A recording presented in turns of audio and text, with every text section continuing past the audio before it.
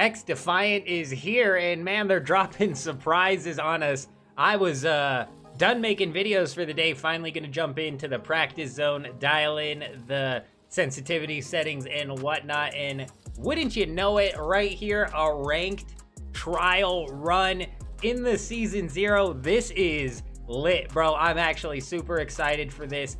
Let me know down in the comments if you guys are going to be trying out some of the ranked. I'm excited to see if a competitive scene ends up developing in XDefiant. I will for sure be jumping into this ranked trial run. I love to compete, even running it solo grouped up with randoms, man, which is one of the most frustrating things to do. I still love it. This has me super excited. I didn't see this one coming.